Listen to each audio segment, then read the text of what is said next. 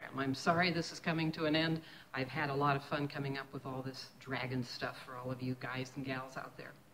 We've been inspired by dragon eggs and dragons themselves, but today's class will take a look at other kinds of mystical or mythological creatures. Mythological means not real, so they say. But before we do that, let's find out if there's any evidence that dragons really existed. One of my favorite books, this pop-up book, remember this one, Dragon World, says that bones were found in Europe in an undisclosed place in order to protect those bones. I don't know, but in the book is a wonderful pop-up skeleton of what is their idea of a flying dragon. So you can see that in 3D in this great book. So did they exist? Who knows? Or were they just dinosaur bones that people found and thought might be dragons? I don't know. I kind of want to believe that there were dragons. But I did a little internet research, and I found that as recently as 2017 in both Iran and China, they found bones that they are calling dragon bones. Now, maybe it was just a species of dinosaur. I don't know. Again, you have to make your own judgment on that. There are other fantastical creatures that are thought of as mythological or imaginary. One kind of creature is a gargoyle. And I'm going to go back to another of my new favorite books, this Arthur Spiderwick's Field Guide to the Fantastical World Around You. And in that book, they have a drawing of a gargoyle. The book says that gargoyles are possibly a species of a pygmy domesticated dragon. I don't know. Gargoyles are those stone critters that are found on old buildings in Europe. I'll talk about that in just a minute. Gargoyles can't fly, according to Arthur Spiderwick, but they can jump and leap so far that it might actually look like they are flying. They are nocturnal. If you don't know what that word means, it means they come alive at night, but they can stay very still for long periods of time during the daylight. They look for the highest roosts possible, usually on cathedrals, skyscrapers, or other tall buildings. We don't have any skyscrapers here in the Midwest in Rock Island, so probably not going to find any gargoyles roosting up there anywhere. The stone ones on the top of the old buildings were installed there as drains to let the water out. You know, on our modern houses, we have those aluminum gutters that when it rains, it moves the water away from your house. So hopefully you don't get a flooded basement. Doesn't always work. But they started putting those up on buildings to drain the water away. So that was a practical purpose. But also, some people thought that in addition to draining the water away, it was draining the evil spirits away, particularly from the churches and cathedrals. I have a picture of most of the gargoyles I found, pictures of were kind of creepy, scary looking. But this one I thought was particularly friendly looking, and it is on top of the Cathedral of Bayeux in Normandy, France. So I thought, let's put up something happy and positive. So there it is, smiling away with its mouth open to drain out the water or the evil spirits or whatever it needs to drain away. Gargoyle images have been around since the 1200s. Imagine that. That is a long time ago. The Rock Island Library has this book, and I haven't seen it until today. I'm going to have to look at this a little bit later on. It contains poetry, 17 poems specifically, by the writer Jack Pilutsky. Now the illustrator, Peter Siss, just S-I-S, has won 2 Caldecots in the past. A Caldecott, remember, is for really exceptional illustrations. I'm trying to find a gargoyle picture, but we'll go with this one. For his pictures, for his illustrations, he uses oil paint, and you probably have heard of that, but he also uses gouache, and gouache is a kind of paint, kind of like tempera paint, if you've used that in school before. You can't see through it. It's called opaque. Watercolor, if you use it right, it's thin layers that you can see transparently. You can see through it a little bit. So that's what gouache is. The idea about gargoyles began again in France during the Middle Ages, and ideas about dragons and other creatures I've told you about began ages ago. But did you know that mysterious creatures have been spotted in the United States? Probably mythical. My voice is getting quieter. Here is a map that shows you the most prominent mythical creatures in each state in the United States. I had never heard that before. It says the most famous mythical creature in every U.S. state. It's got Alaska and Hawaii down there as well. So I'm just going to show you two of them rather quickly. There's a whole story about them. You'll have to look that up. I don't think there are books. I didn't find any, but you can find these stories on the internet. This critter was reported in 1973 in the small town of Enfield, Illinois. It was described as a short creature with 3 legs, short arms, and 2 pink eyes as big as flashlights. Now, Enfield is pretty small, has a population of 596 people. Why Ms. Glow is saying that? Well, the Iowa creature is known as the Van Meter monster, which showed up in Van Meter, Iowa, population 1,106 people. Mythological creatures, oops, I'm jumping ahead, excuse me. Let me tell you more about the Van Meter. It was a half-human, half-animal creature with an 8-foot bat-like wing. Its forehead horn has a beam of light, like a flashlight, and it gives off a powerful stench. So I guess you know if it's around even if you don't actually see it.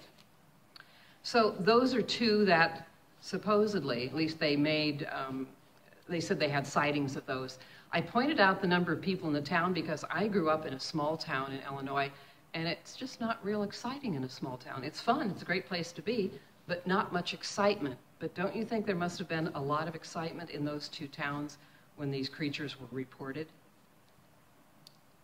So, monsters, mythological monsters, can be combinations of more than one animal.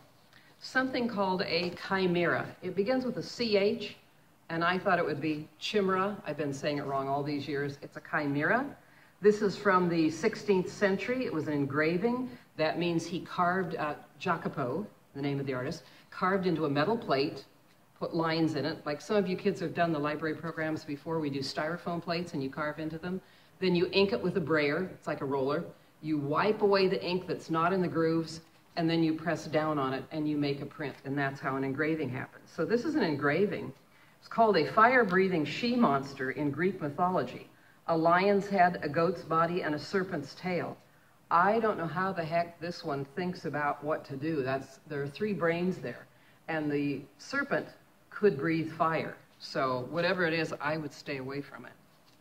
There's also a modern version. I don't know who the artist is, but I liked his modern version. His name is Johnny Staples, and that's how he pictures a chimera. I didn't find anything particularly bad about them. It's just that people were making up ideas about this kind of thing. A very famous artist you may have heard of, Leonardo da Vinci, who painted the Mona Lisa. When he was 16, he was putting together chimeras, but he was actually doing it with dead animals that he found. He cut them up and he put them together. And I don't even want to think about it. None of that still exists. But he was already thinking about ideas for creating mythical monsters. Imagine that.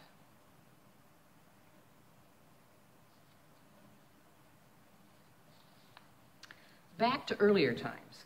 When I first began to read about the chimera, I found that it was sometimes referred to as a basilisk or a basilisk, but this wasn't always the case.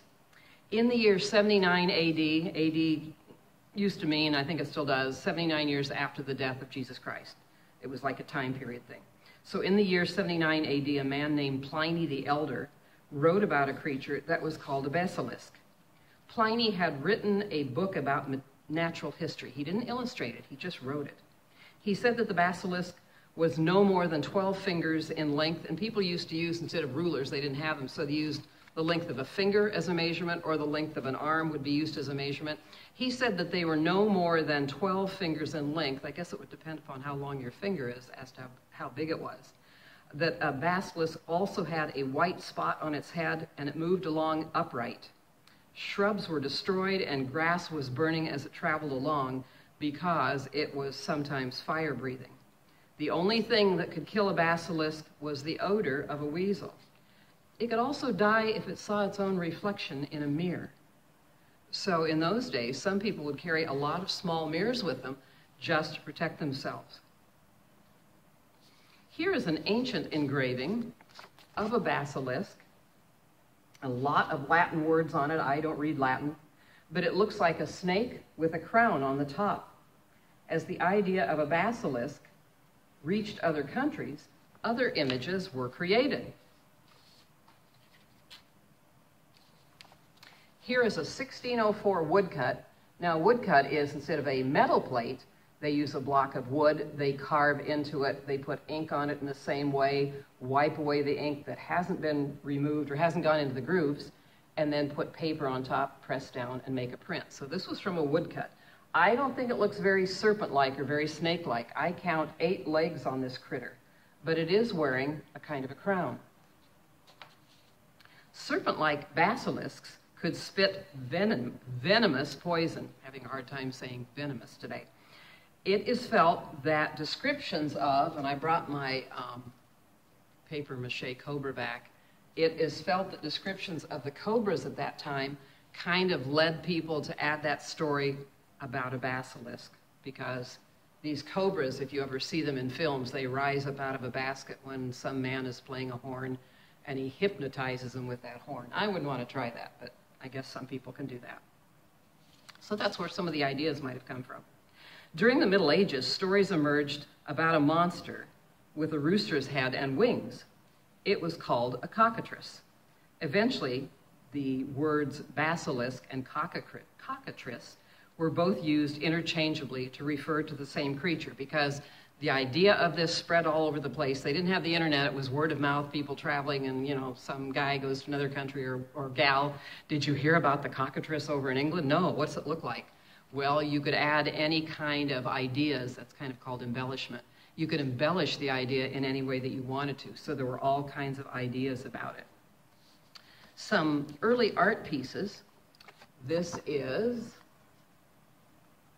called A Weasel Combating a Basilisk. Now remember, a basilisk was more serpent-like. This one again looks more like the rooster. This is a manuscript image from the 1200s from an English book called the Ashmole Bestiary. And I'm so glad that I didn't know that the library has a book called a bestiary. And a bestiary is just kind of a compilation, a collection of different kinds of mythical animals. And they were drawing them even in those days because a lot of people couldn't read, but they could look at a picture and figure out what the story was. So when I look at this, I see that this weasel is on the neck of this basilisk. I still think it's a cockatrice, but it's attacking it, and so I think it's going to be rid of it, because people felt that there had to be some way to get rid of evil, and they felt that this critter was evil, so at least you had the weasel who could get rid of it if they needed to. The next one is another engraving. Excuse me, this is not an engraving, this is an etching. It's another way to do a print.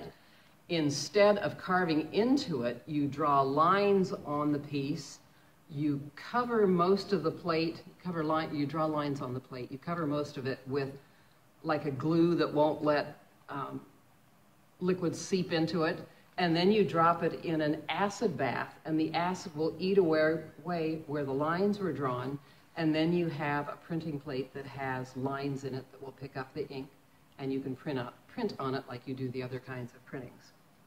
So this is called The Fable of the Basilisk and the Weasel. I'd still call it a cockatrice. It looks like a rooster to me.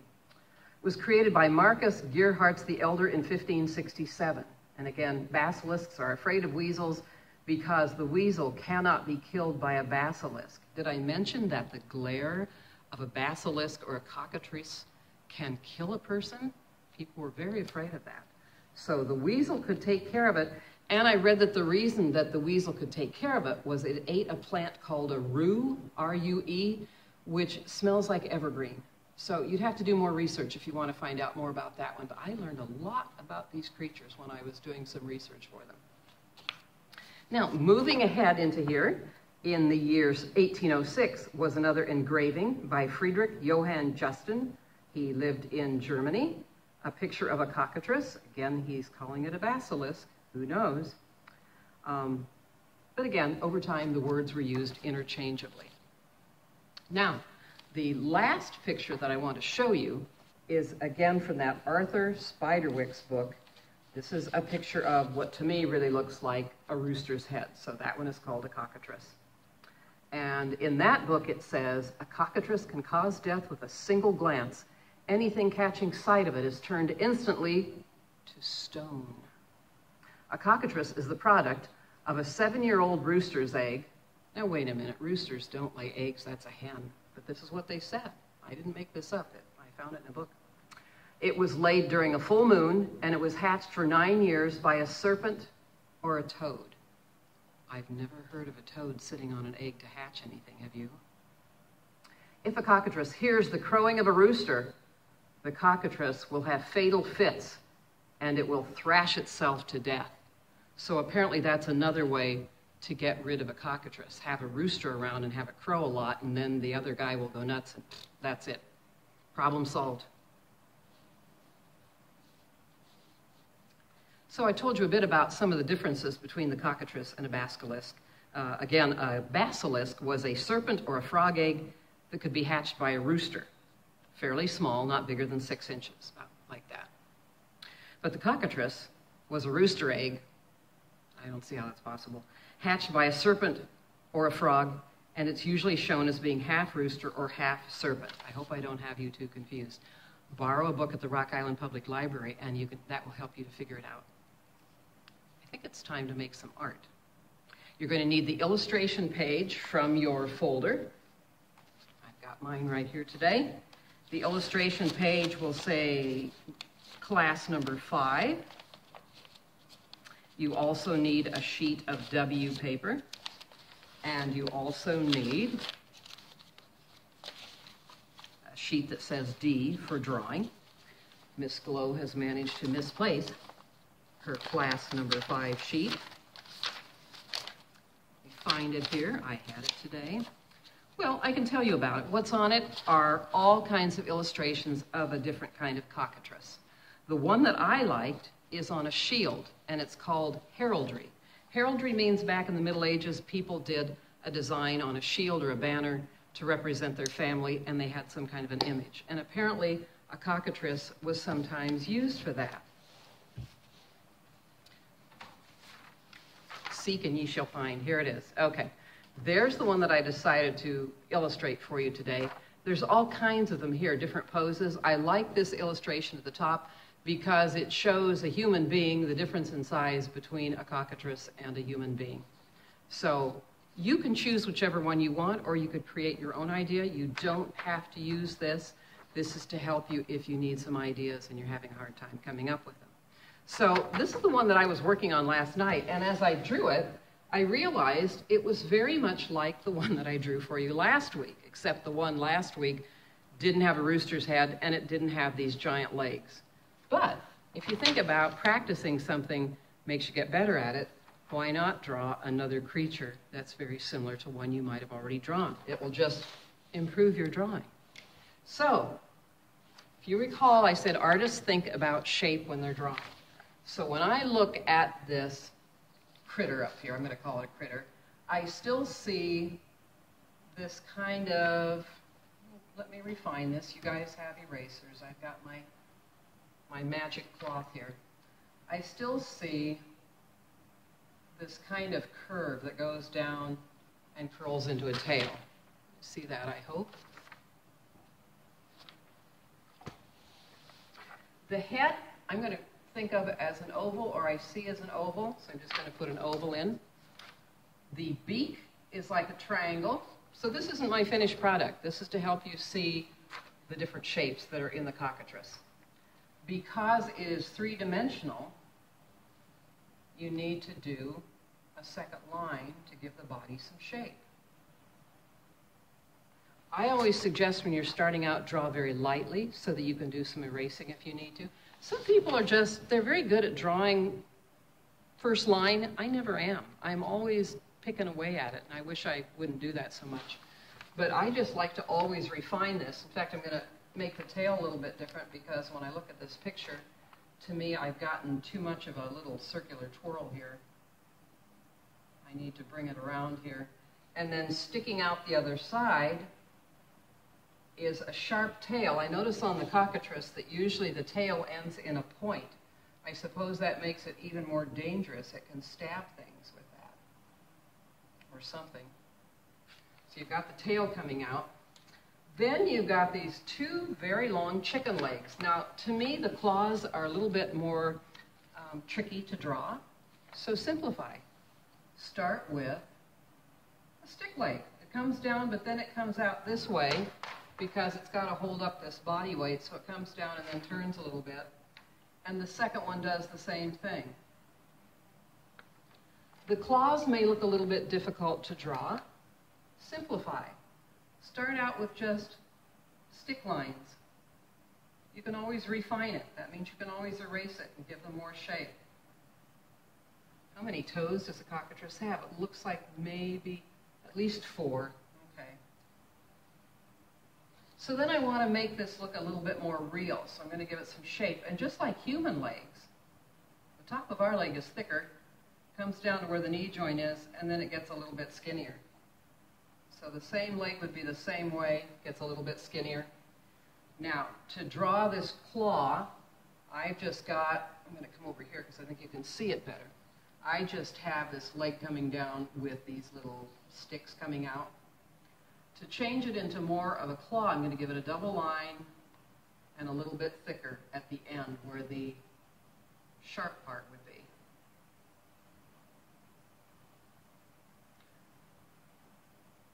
Then the nails, the nail of the claw, is just a triangle shape. So come back to my regular picture here. I'm just kind of making it up as I go. Might be more accurate if I looked at the picture, but I'm not going to worry about it.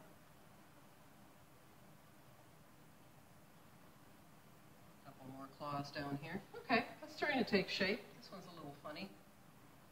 Might have to clean up my lines a little bit.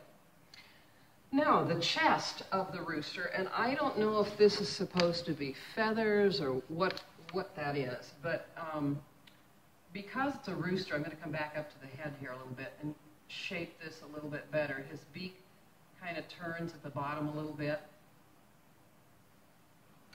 He has a rooster's comb, it's called. If you grow up on the farm, you get more familiar with all of these terms. And roosters, real roosters, can be pretty vicious. We had one on the farm that used to chase me. I didn't like it. I remember hiding around the corner of a building looking out, and it came up behind me and pecked me. So it was a sneaky bird, but it became dinner one day. So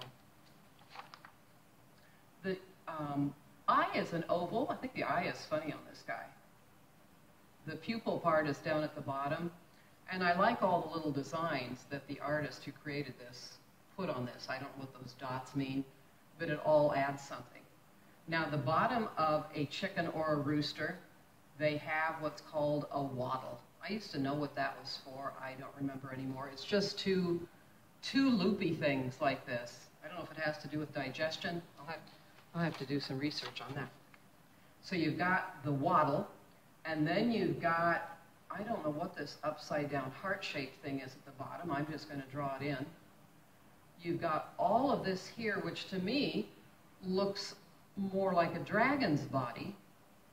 And I'm making them square, and they should be rounded. Looks more like a dragon's body than chicken feathers. But I've never seen one of these, so I have no idea. Now, I need to bring this over just a little bit. I see in my picture that whatever this part is, it comes over a little farther here like this. I think I made it wider than in the picture, but I'm not going to worry about it. I think you can get the general idea of what it looks like. Okay. The wings. I think it is so fun to draw wings. I don't know about you, but I think it's fun to draw wings. And if you think they look too complicated, when I look at these wings, I see a bunch of triangles. So tell your brain, they're easy. All I have to do is think of a bunch of triangles. So I'm going to draw the overall shape up here. And they're sort of like bat wings, and it shows both of them. You can see the little edge of the one in the back. So it's got the idea of 2 wings here, and they are pretty big. I would imagine this bird, if it's going to fly, needs a wing that's pretty big. I don't know if I said anything about flying or whether they fly or not. I have no idea. But if you're having trouble drawing these wings, just think about, see how I'm just drawing in triangles here? all coming down from the bottom. And I need about one more triangle here. And then I've got wings. I just did triangles. And then I curved this part out a little bit on the sides. So that is my wing. Then at the bottom of this creature, this dragon-like body thing continues. Let's see. This needs to come down. I'm going to refine this a little bit. This needs to come down more like this, I see, from my picture. And there are more of these shapes that look like the dragon body coming all the way down around this character. Comes on top of where the tail is. They're getting smaller and smaller so that they can wrap around this tail.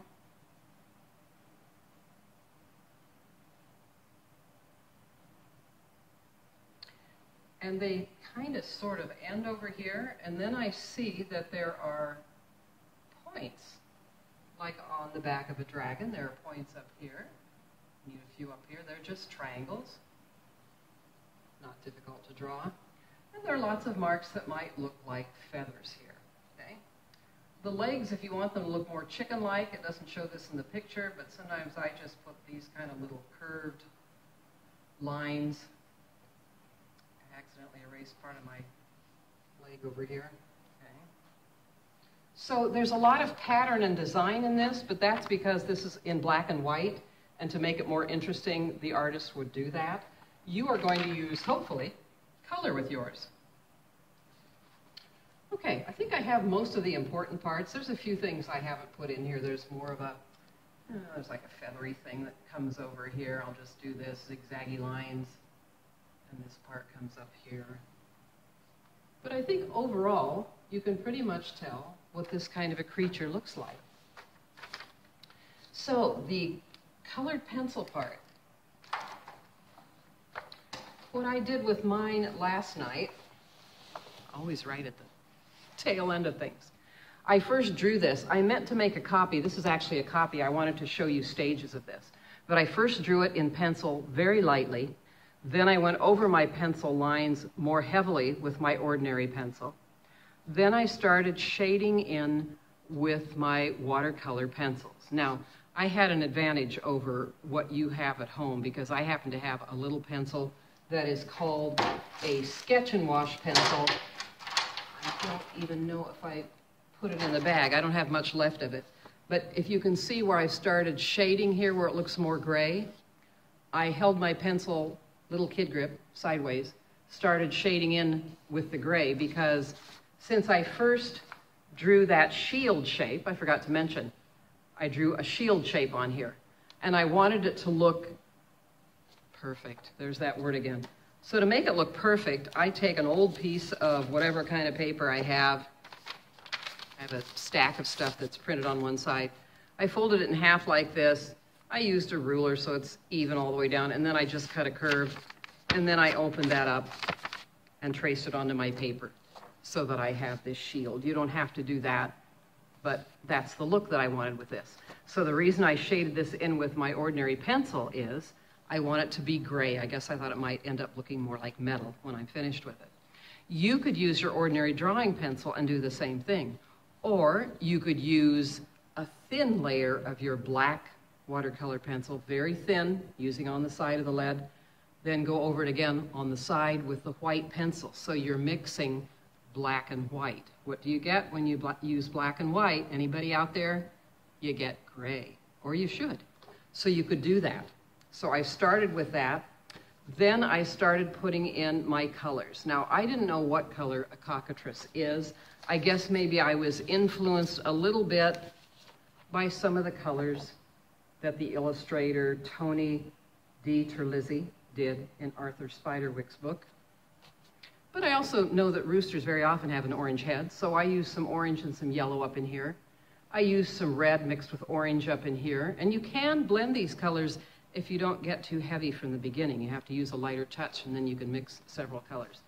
I didn't know what color to make this chest, so I decided to start using some yellow in here and then some light green, and then I got heavier with dark green in through here.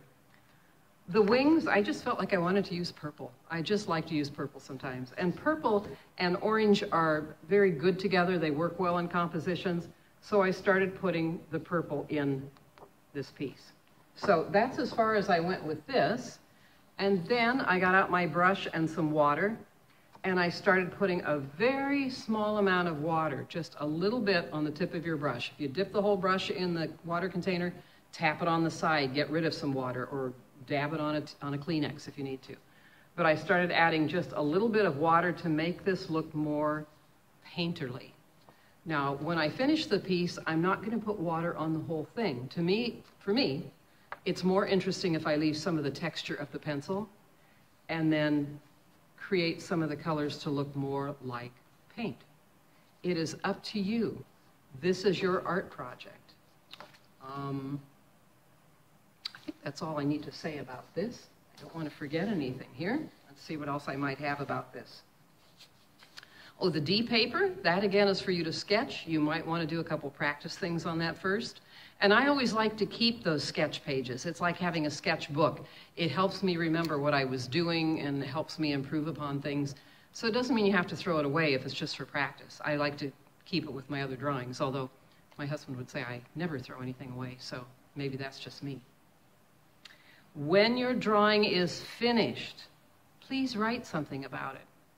Write what you were thinking when you were doing it. What if you decided to create and draw your own chimera?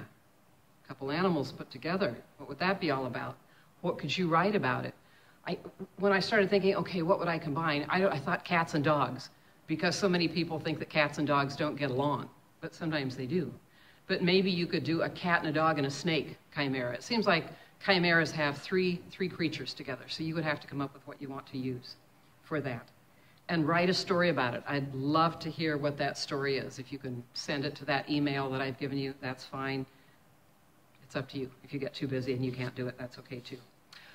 Thinking of stories, I needed to let you know, or I want to let you know. Okay, another one of these boxes on my porch, another brown box with copper corners, if you recall from the other, and brass handles. There's a word on the side, huevo. It might be Spanish. I don't speak Spanish. So I thought that I would open it up and see what's inside. What do you think? Another dragon egg. This one's bigger, but lighter weight. I don't know what that means. I wasn't sure what it was, so I went to that Harry Potter book where the illustrator has made this egg chart. And I think what comes closest to it is this turquoise-colored Peruvian viper tooth. I wonder what that would look like. Well, here's the picture in the book. This is what the Harry Potter book says a Peruvian viper tooth would look like. The story is continuing. Imagine that. I hope you've had fun with this. This is our last class, as I said. I would say to you, keep drawing, keep creating, keep imagining, keep writing, because you'll only get better and better. Keep track of all those things.